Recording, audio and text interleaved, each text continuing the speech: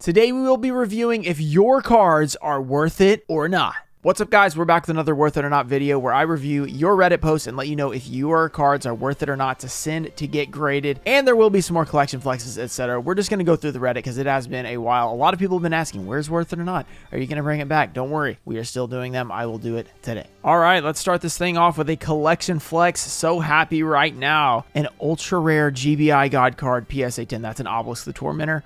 One of the best God cards out there, in my opinion. I think it might be my favorite. Let me know in the comments, what is your favorite? Worth it or not? Is 1.2K a good deal? This is a DDS Blue Eyes White Dragon. Oh, and this? All right, let's check out the DDS Blue Eyes value. We will need to check out the value. This picture gives us absolutely no information on the condition of the card. This card could be heavily played for all we know. It's going to be tough to tell for sure if it was worth it or not, but right now it's looking pretty good if this card is light played or near mint or something like that. I know this card is actually fairly valuable, even though it is a replica. I don't know a lot about it though, but it is still a pretty nice card. All right, so there is a DDS Blue Eyes. This is a 7.5. I'm not seeing any raw copies really, but we have a 7.5, which is like near mint. $2,300. We're going to check TCGPlayer, see if they have anything listed. All right, if we get on TCGPlayer here, we can see we're on the DDS Blue Eyes. And if we go to the sales history, we have damage for $550. Even if it was damage, one sold for $550. So that's pretty good for what you paid. Someone paid $3,600. That is a lot. Near mint, this looks like that was a mislisting or something like that. Let's see if it was like, oh, Korean. Okay. That's not a DDS Blue Eyes TCG lister, but okay. We have a $780 near mint. Well, that seems really low too. Yeah, that seems really low. 30s, those are, I mean, are these all like Korean and stuff? Okay, that makes sense. I don't know. It's hard to tell from these sales because there's no pictures what the deal with them was. Okay, so you don't get a lot of info from that because everything's random, but we do have the listings here. We have the $550. We got $1,200 for light play, $1,500. Let's see for near mint. What do we have? $200,000. If you want to get a BGS 10 pristine, you can buy from Limitless Games. Okay, maybe not. Here we have one from, this looks like Saciato, $1,100, unless there was a best offer accepted. It was not even sealed, so I think that your deal is looking pretty good. Yeah, this was from Saciato, the legend, so go check him out because he sells a lot of good stuff. All right, let's check. There is a website you can check to make sure and see that these actually sold. So if you see an eBay listing and you're not sure if it's sold, you can go to 130point.com/sales, paste in, I think usually the title will work. It tells you what the actual price was, the best offer, stuff like that. Okay, it looks like he did sell it for the amount that he had posted. It says best offer price, which is a little bit odd. $249 for this one. So it could have been in worse condition. Yeah, that's a little bit weird. Maybe I could even ask him what he sold it for to figure out if this is still working. But this has been working for me for the actual best offer. Seems like it's sold. I don't know if it did or not, though, because this one, let's see if we can... Okay, this one's a little damaged. So from what I could tell, for the most part, you can't get exact prices on this stuff. Seems like it was a great deal. It's hard to tell the conditions on either of these, though. Can't really know. Even if they are sealed, sometimes they can be damaged because, you know, that's not really going to stop any damage from happening, other than maybe some scratches. But overall, seems pretty good. We have another collection flex. Some of my sealed collection. There are a few boxes here. And by a few, I mean a lot. So let's see if we can see them better. Lost Millennium, Cyberdark Impact, Dark Revelation, Dark Beginning 2, Strike of Neos, Power of the Duels, Tactical Evolution, Cybernetic Revolution, Shadow of Infinity, Enemy of Justice. We've got Magic Ruler, Spell Ruler, Metal Raiders, Blue Eyes White Dragon. We've got Magician's Force. I mean, it looks like almost everything. Dark Crisis, Invasion of Chaos, more Magician's Force, Legacy of Darkness. This is quite the flex.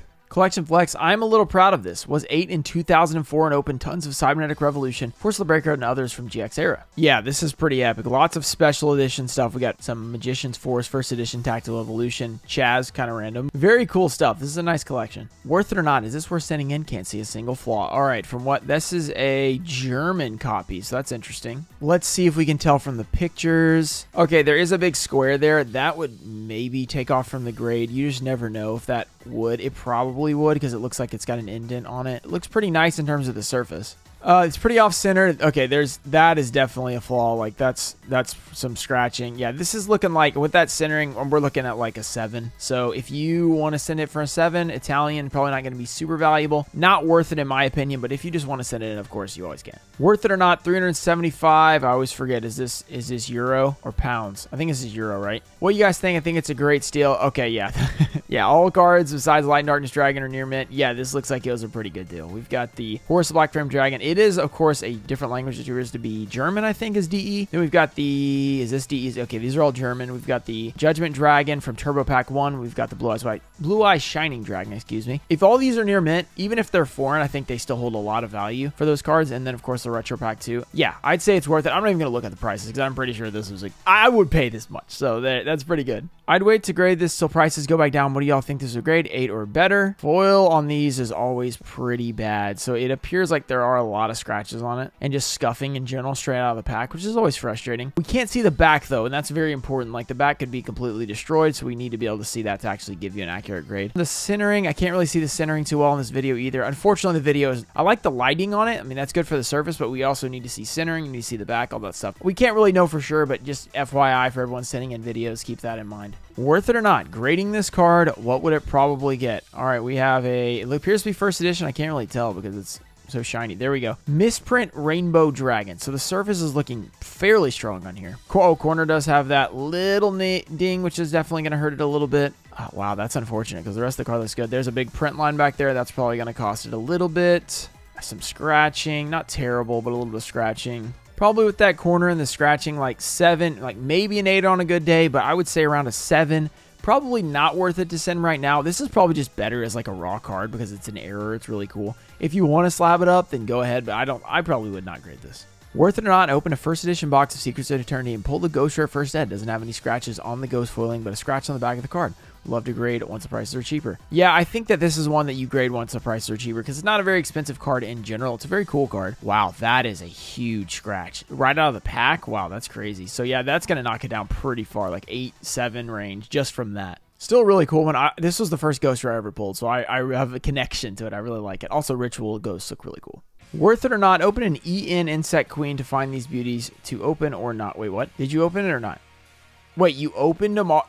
We already opened the 10? Why'd you open the 10? Also, EN, I think you mean E because this is a European. E and EN are different. A lot of people are confused by that. They think EN means European. E actually means European for the old stuff. So back when LOB was LOB-E meant European. LOB-EN was still English in a different year. These are actually LOB-E. I would not have opened the 10 to start with. I think you destroyed a lot of the value doing that, which, I mean, now that you're committed, I think you go ahead and open the packs because these aren't crazy valuable packs, but since you've already opened the 10, you might as well go for it and open the pack. There are oh, I didn't notice this. First edition. Okay, this changes everything. First edition Invasion of Chaos doesn't have an E designation, so all the cards are the same, which is really cool. How in the world are these in here? Why are there Metal Raiders and LOB? Is that a European 10 thing? This is weird. I did not know this. So we have Metal Raiders. Like, how many packs are in here? 3? For the first edition pack, personally, I would probably open it just for the fun of it. You're going to lose value on it because this is a pretty expensive pack. First edition Invasion of Chaos. This one you do not open because the Spell Ruler first edition packs are super valuable sealed. They're worth nothing open because they're just like the Magic Ruler first edition European packs. They get the exact same cards. The cards are completely the same, so do not open that one. For the others, these Unlimiteds, just go ahead and open them. They're not too valuable anyway. You will save more if you don't open them, but I would open those. Collection Flex, I opened the most insanely lucky display box of Storm of Ragnarok Special Edition, let alone getting an Ultra and Ulti Odin. Go ahead and pull 2 ghosts. Is this even fair? The answer is no. This is the craziest thing I've ever seen. This guy actually messaged me, so I remember seeing this. 2 Odins, Ghost Rares, and then you also pull the Ulti, the Ultra, and a Max C, just to throw that in there. He got a Thor Ultimate Rare, and yeah, that's another ulti. Was the one that's in every single one. That you always get the Feathers of the Fenrir, literally every single time. So that's hilarious to see and also crazy. Flex, maybe. Elemental Hero Air Neos can only be pulled in Strike of Neos, which maybe we'll do an opening for a booster box tomorrow. Who knows? I guess you guys will have to find out. Just pull this guy out of a blister. Does the centering make it worth grading? Let's see the centering. It's pretty off. This would be a 9 maximum from the centering. And yeah, so this for the centering question, I would say no, not worth it. Worth it or not, it's a wavy boy, but it has light scratching on the back, maybe an 8. Thoughts. The front looks pretty nice. I like that wave. Looks really good. And then we got some feet down there. And then we've got, yeah, this one looks pretty nice. I mean, if you're okay with an 8, then maybe you go for it. But when 8 is the best, you know, this is a high value card. So I don't know. I personally just don't love 8s, so I would probably just keep mine ungraded. But if you're okay with an 8, then maybe go for it, because I think the value's not too bad on the 8. I don't know if it's worth 150 plus, though.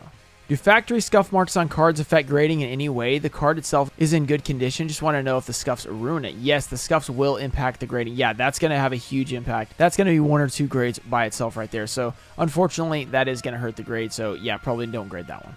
Not a conspiracy theory so much. Okay, what is this? I did just post this in a comment on one of Ruxin's latest videos, but I thought maybe it might reach more here. These are just thoughts and observations. None have been proven beyond a shadow realm of a doubt, but I wanted the info out there and hear others' thoughts. First, has anyone seen Weevil and Ruxin in the same room?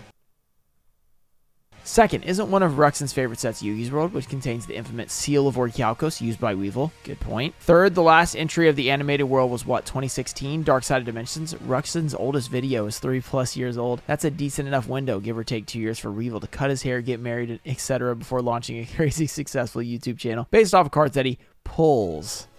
Not the Exodius he threw into the ocean. Well, I'm in no way accusing anyone of anything, nor suggesting that an animated character could materialize here in our reality. I'm keeping my eyes peeled, because when Mai gets here, I call dibs. Yeah, that's a real post on here. It definitely is not, it's not accurate. It's totally fake. Worth it or not, what grade would it get? Bought it for 400 euro. Stick with that. Okay. Oh, these scratches are bad. This is like down in the 7-8 range. So yeah, not worth it for this one. Even though it is a really nice card, those scratches are really going to hurt it. These ones you can see coming down like this. So yeah, keep this one raw. It's a really nice card, but not worth sending in right now. Error card or extremely OC? Well, the answer is it's OC. It depends on if you consider being OC an error. So it's kind of like the same thing. But yeah, this thing is definitely off center. The top is very skinny compared to the bottom, which is huge. When people ask about errors, they want the value to like triple because it's an error. You know, it's supposed to be exciting or whatever, but off center is just not a cool error unless it's way OC. Like we're talking like way off. For centering, it's either centered, which you want, or it's way OC, which is cool. But if it's like in the middle, it's just bad centering. It's just kind of like, oh, that stinks. The 10 would have been amazing with it being pop 3, but I'm thrilled with getting the 9 with it being my favorite Ghost Rare. This is my first time submitting to PSA and first ever Ghost Rare. Ruxin, you rock. Love watching your videos, man. Keep up the amazing work. Thank you very much. This is more of like a thank you post, but very nice card here. I really like the Ghost Rares, as you know, so this is cool to get a PSA 9. 10s are very tough on those Ghost Rares. Worth it or not, bought this Ultimate Rare Beauty for $375. Card is basically mint except a little imprint, image 2 above the Warrior. I know it's a shame. I don't know how PSA grades these thoughts. Let's see. Oh, I see. I don't know what that is. I mean, this is probably going to count as like a dent, so it's probably going to take you down a grade or two, but okay, a little bit of edge wear on the top, unfortunately. Right here looks like it has some damage, unfortunately, so I'm guessing like a 7 on this thing, 8. I would keep this raw because this thing looks really nice. I would probably not grade this one either. All right, our final post for the Reddit today. Is this a misprint? I've seen a couple in person, but not like this. This looks like dual terminal, I think. First of all, we need a little bit of a clearer picture, guys. So whenever you take your pick, make sure you can actually like read all the words and stuff so you know that I can read it. But this looks like dual terminal, yeah, which is completely normal. It's not fake. They just came out of those like, I think they came out of those games or whatever, like a slot machine, basically. It was kind of weird. But yeah, it's real. So if you guys want to be involved in the Reddit, go check it out, r/Ruxin34. You guys can post there. You guys can interact between each other. I will occasionally post a video and review it and see some really cool stuff on there. So if you guys want to flex, if you guys want to do worth it or not, all that stuff like that, then go ahead and check it out. Shout out to TCG Trusted Cards, Toe Info Show, Noah J, Hawaiian Yugioh, Stanley, Mike Nance, and Mimic Gecko. Thank you guys for supporting the channel, and I will see you guys tomorrow for a Strike of Neos booster box opening. Peace.